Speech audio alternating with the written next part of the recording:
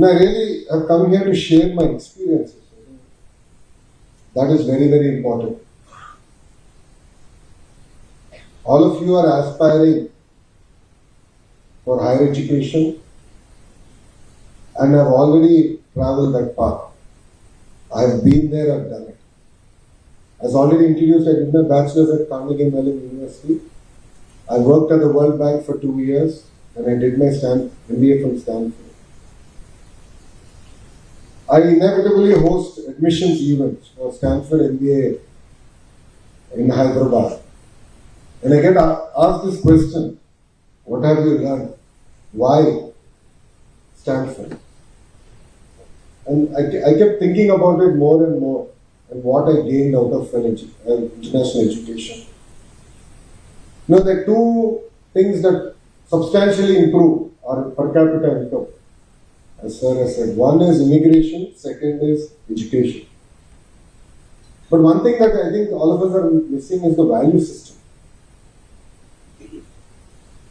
One thing that fundamentally changed me as a human being was, first time when I had exams at Stanford, it was our finals, we are in a quarter system.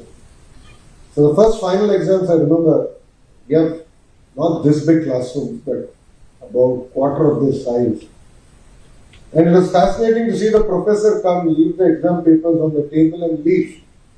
And I didn't understand, I was looking around, I'm like, what is going on? So all of us had to go pick up a paper, come, sit in your place and write the exam. There was no invigilator. There was no invigilator. That fundamentally transformed me. An institution of global standard is trusting its students to hold the institution for higher ethical, moral honor. And that fundamentally transformed. So as all of you go globally to other states, I think what is important is to learn the value system and the values that different institutions actually give. As WIT has its own culture, other global repute organizations have their own culture. So it's important to understand which institution actually fits into the culture that you aspire to be in, and you will try. So I request all the students to definitely pay attention to that. See, we honestly live in a very exciting time. Today, if you look globally, majority of the tech companies are being led by Indians. Microsoft, Adobe, Google. The vice chairman of Bank of America happens to be a Telugu person. So if you look at it all, majority of the global institutions, if not number one, at least at number two today, we see Indians. And the reason for that is the reforms that India has taken in the 80s and in the 90s. You know, it is Mr. Naidu who opened up the entire IT sector in Hyderabad. Today, the modern Cyberabad is his baby. And because of that one initiative globally, I'm proud to say that 20% of the IT workforce come from the two Telugu-speaking states.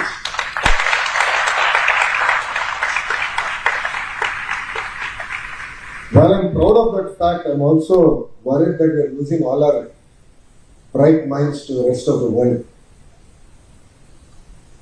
So like how I have taken the road less traveled. Getting a global MBA, I came back to politics.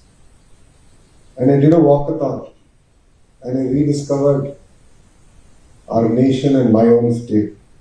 So I request all of you to seriously think about your purpose. You know, in one of the MBA applications, I had this question, what matters to you most and why? I'll repeat that again. What matters to you most and why? In fact, I answered this question, if I'm right, in 2005. 2005 November, that's when I applied. Even till today, my answer to that question drives me. Whenever I feel down, whenever I feel dejected, upset, disappointed in myself, in the system, I actually go back and refer to that answer. And that gives me again my headache. So it's very important for all of you to really rediscover, understand what your true calling is. Now, next 25 years is India's 25 years. We have amazing demographic dividends. And we are living in very inspiring times.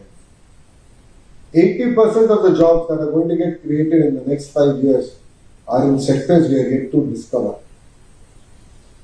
In fact, I'm 41 years old. Even today, when I go back to the US, I just came back from my trip, I really rediscovered that there's so much new happening in technology. There's so much of innovation happening. And I've committed to myself that every 6 months I will go back, spend at least 2 days, meet up with everyone and understand where the world is going. What's happening in Europe? What's happening in Southeast Asia? I really want to understand. So I think it's very important that all of us open our minds.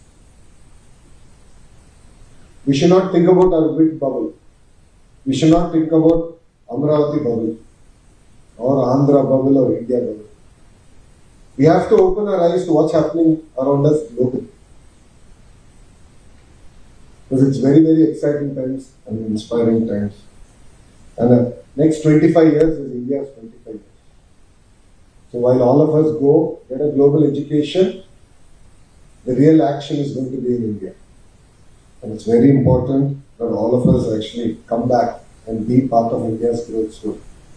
As far as Andhra Pradesh is concerned, as part of the Honorable Prime Minister's vision, Vikasit Bharat, we have come up with Vikasit Andhra Pradesh, where by 2047 we want to be a $2 trillion economy. And we want to have the highest per capita income in India. And yes, sir, GR ratio is a key performance indicator that the Honorable Chief Minister has given me. So we are tracking that closely. CM is very clear that our students should definitely go for higher education. From 10th grade, we want to monitor dropouts, we want to motivate them, we want to get them into the formal education system, and that is a focus area for us.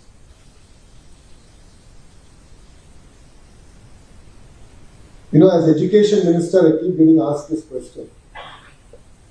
Should we spend more money? And I keep thinking about this. We already have the key building blocks as a nation.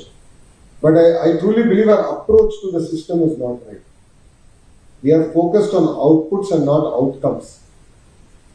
Outputs is our attendance. Outputs is whether we have come to exams or not. But outcomes is how far have we learned. And that is something I'm personally trying to chase and bring about in the entire government education system. Today, I would like to announce, sir, in 5 years, you will see Andhra school education as one of the best in the nation. This government is committed to school education. That is why Mr. Naidu gave a Stanford MBA, the Human Resource Development Ministry. To all the students here, a life lesson. You know, life is all about a journey. It is not about a destination. You are going to have amazing highs and you will have amazing lows. You will have good days, you will have great days, you will absolutely have bad days and worse days. It's very, very important to take both in the same stride.